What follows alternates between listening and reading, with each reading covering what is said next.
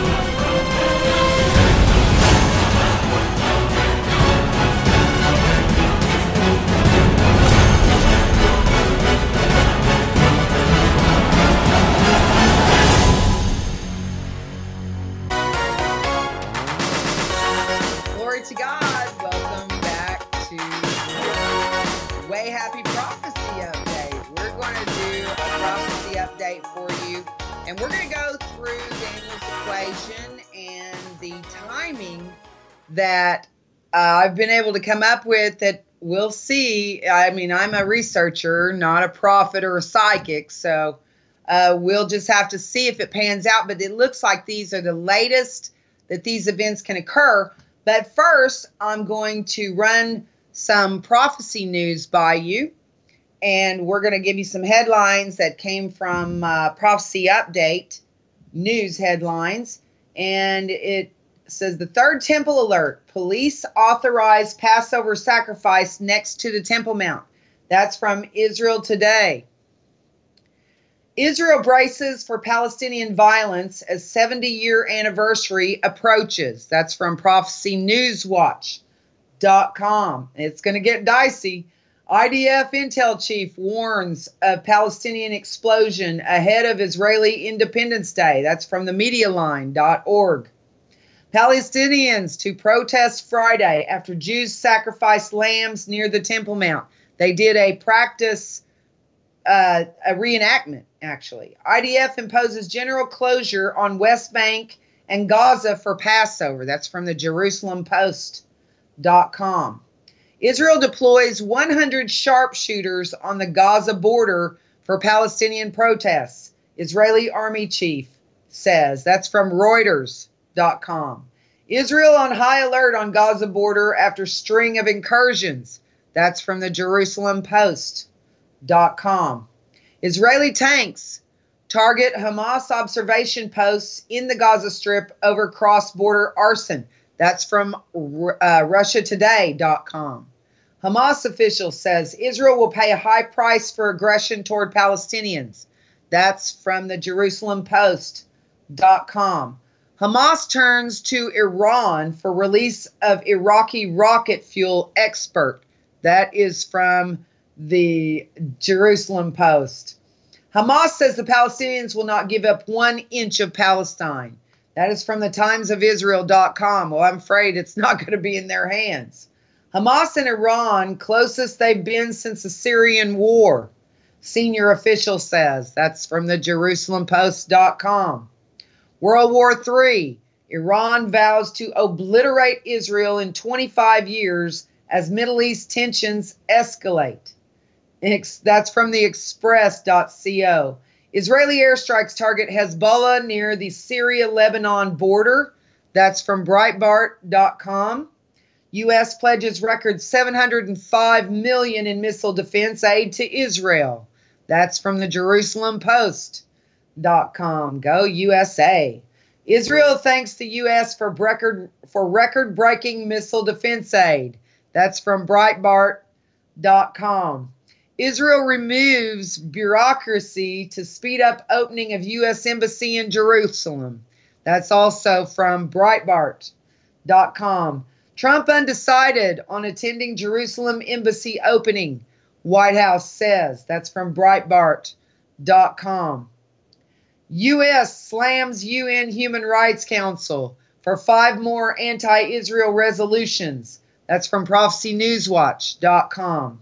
Congress threatens to cut UN funding for voting against Israel.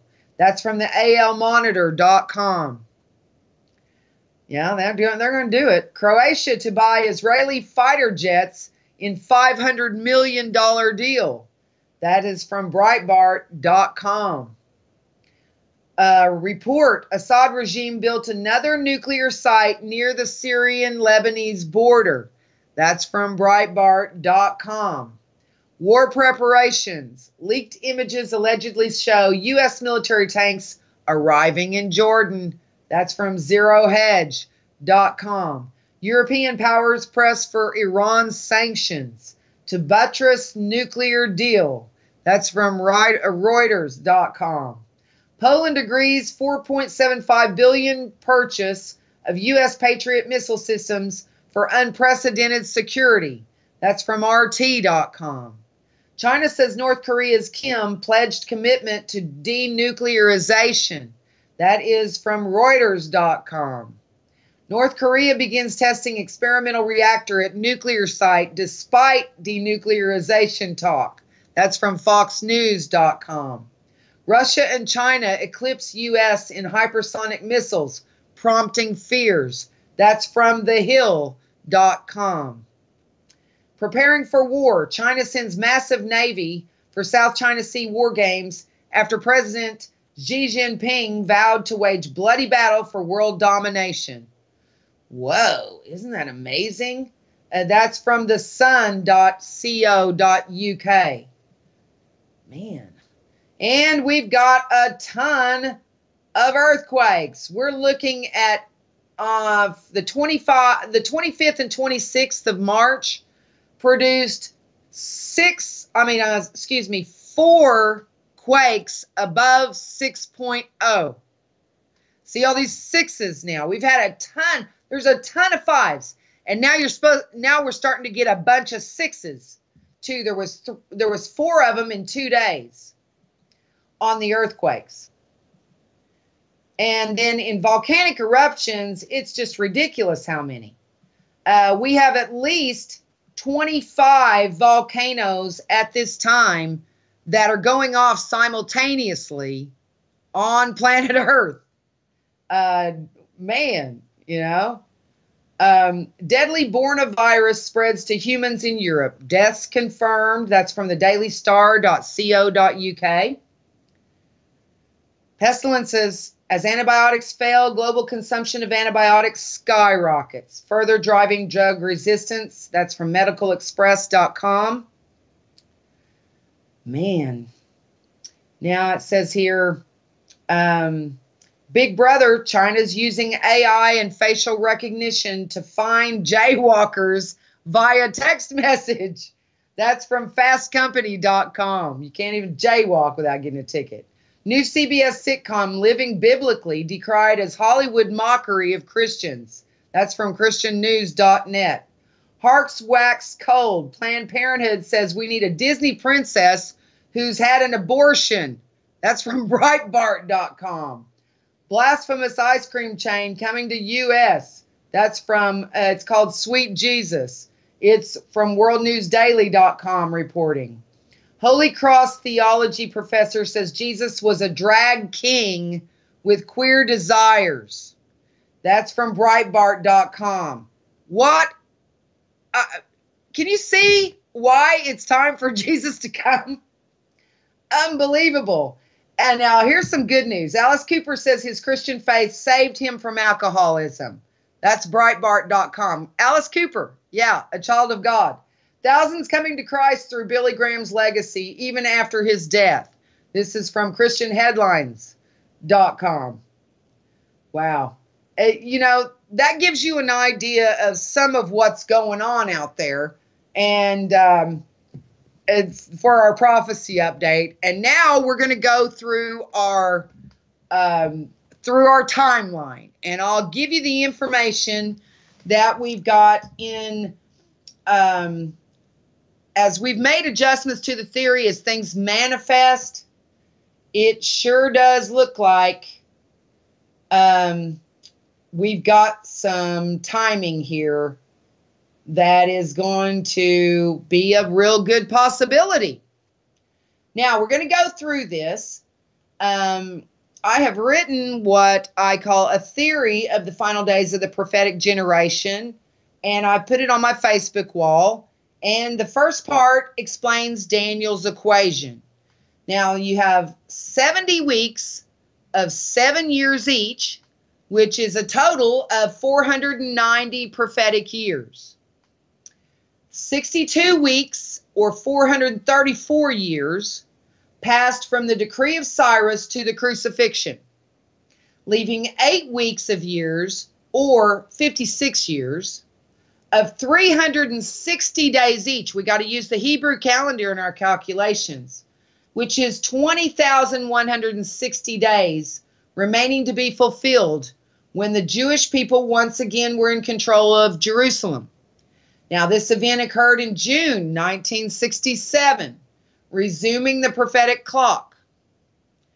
June 7th, 1967. This was a 6-day war. I took the day in the middle. June 7th, 1967. Add 20,160 days. And that shows us through Daniel's equation that the very end of the prophetic generation is August 17th, 2022. There are not multiple ways to solve this equation. That's it. This one way. That one event. Subtract 45 days from the end to find the end of the 7-year tribulation period, which is July 3rd, 2022. Now, the end of the 7-year tribulation period would be July, roundabouts, give or take a few days, okay, would be roundabout July 3rd, 2022. But notice the 45 days we subtract, those from the end of the trib to the end of the generation, 45 days, and those days are for restoration of the earth, to where the whole thing's on fire, the whole thing is being restored, to where when the New Jerusalem descends, you have a paradise, once again, a restored and renewed earth. Now, we've got the 7-year tribulation ending July 3rd, 2022 at the very latest, okay? We subtract 1,260 days from the end of the tribulation period, which is July 3rd, 2022, and we get our midpoint, which is the defiling of the temple on January 20th, 2019. Now, that's not on the 9th of Av, but this is the very latest it can occur. We've had to rule out the 9th of Av for this third temple because the July 27th, July 21st, 9th of Av this year is too early. There's no temple to defile yet, and there's not going to be by that time. But if you go to the 9th of Av in 2019, that's too late. We don't have that many days left in the generation. So we have to nix the theory of the 9th of Av being when the temple is defiled. If we subtract 1,260 days, which is 3.5 years on the Jewish calendar, from the end of the tribulation period, July 3rd, 2022, we find that the abomination of desolation would happen on January 20th, 2019, or roundabout, okay? The final blood moon of the triad arrives the very next day on January 21st, 2019. On the very next day.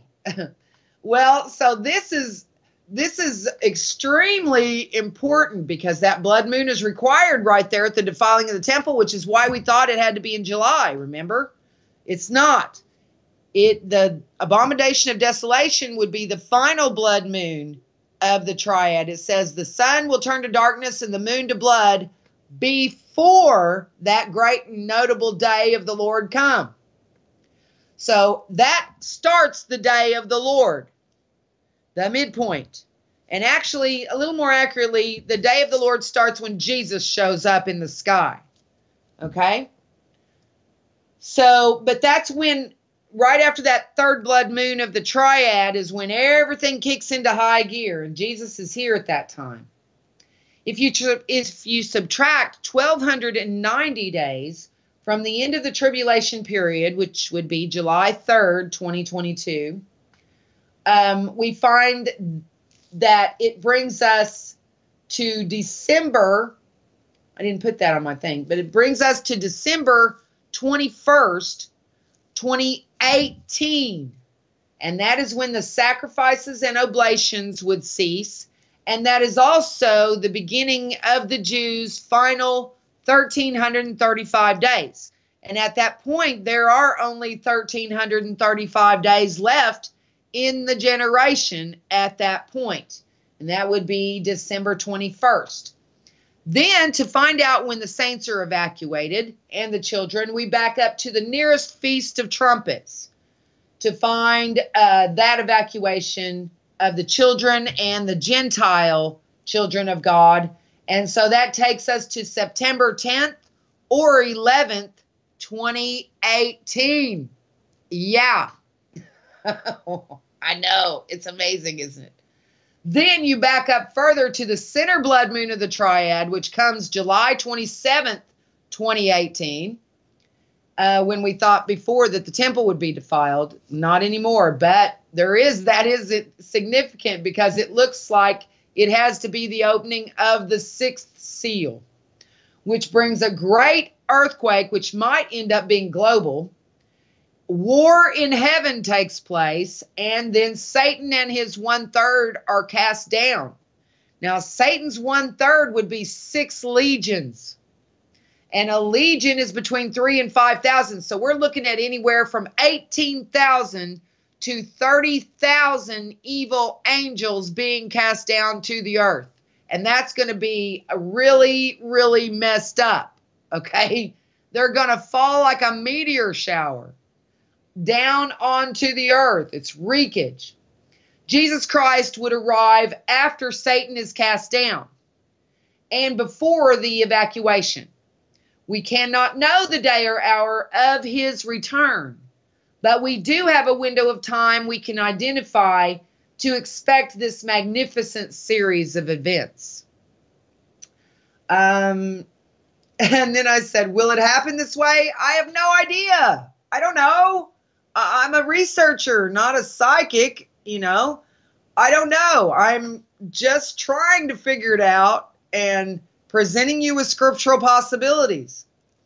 But I hope so, and I think so. This is the very latest these events can occur, these dates that I have just given you.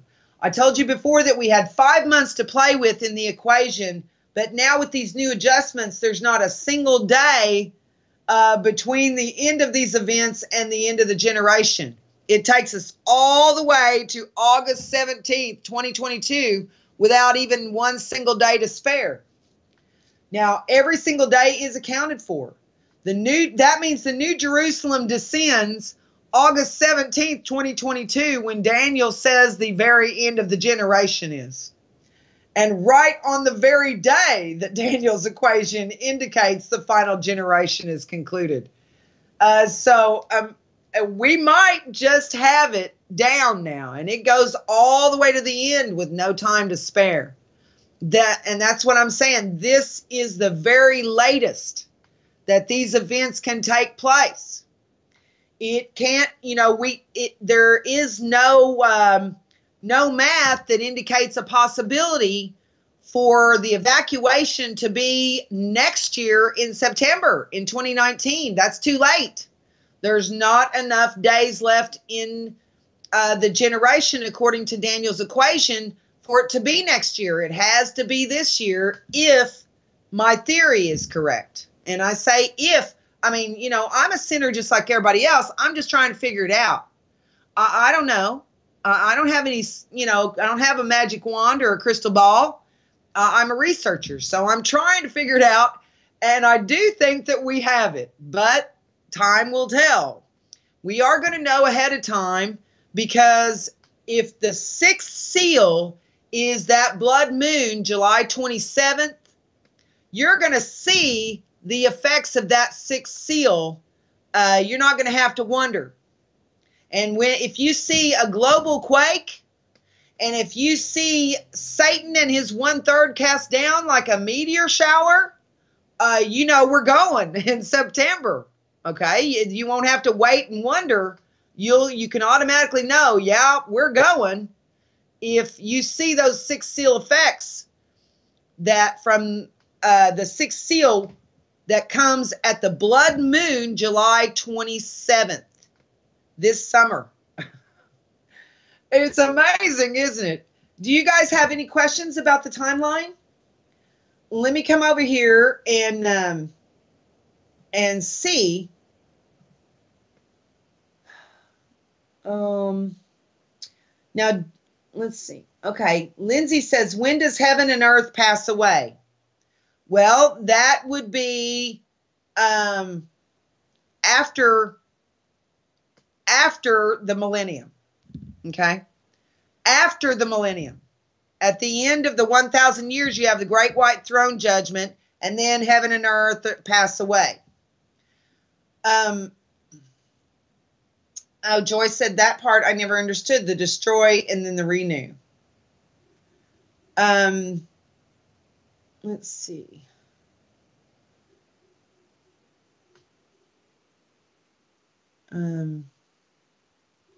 Okay, I don't see any others on Facebook.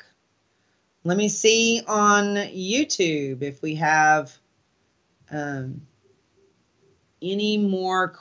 questions here. Shirley says, glad Jesus knows our names. Me too. Me too. Okay, let's see. Oh, I'm way backwards here. Troy says, Jesus is your shelter. Oh, Karen is saying that she says tornado warning just went off on her phone. Tornado headed that way, expected to be over her at 8:50, and I live in a mobile home. Well, you better go. I hope you're have gone to a shelter, sister. She says we don't have a shelter. Sirens are going off. I'm going outside. That's what we all do. When the sirens go off, we all go outside and look around. It's probably not a good idea, but what can we say? Vonda wants to know, why are the terror children going to heaven? Because when children, when they're children, you can't tell the difference between the two. Okay? Wheat and tares look the same when they're children. Plus you have during the millennium, there are wheat and tares both there, and there wouldn't be any tares unless some of the children were tares that are taken, because then at the end of the millennium you have another sifting, and Satan is released. He draws all those who are not the children of God, that are tares, to himself. They surround the holy city to come against it, kind of like the Muslims are trying to come against Israel now, and fire comes down out of heaven and devours them all. But that's all of the children are going. The children of the tares and the wheat, all of the children go. Jesus comes like a thief in the night. See, to us, he's not a thief. Our houses are not broken up, because when he comes, he takes all of the Gentiles who are born with the temple inside them. It says the spirit is truly ready that is within us, but our flesh is weak. Okay, so the spirit is ready, but the flesh is weak. So we are all ready to go, and then the blindness will be, it says Israel is blinded in part until the fullness of the Gentiles come in. So as all of the Gentiles born with the temple in them, whether they know Jesus yet or not, and all of the children are going in the evacuation. That's a whole lot of people being evacuated. The only ones who are left here after the evacuation are the wicked, the tares, and the Jews. And that's who's going to be left here after the evacuation. The wicked, the tares, and the Jews. All of the Gentiles are gone who are born with the temple inside, and all of the children are gone. Oh, wow, we're out of time. I love you guys. God bless you. Thanks for studying with me tonight. Come back tomorrow night. We have one more Bible study this week on Thursday, tomorrow night at our regular time, 6 p.m. to 9 p.m. Central Time. God bless you. Love you.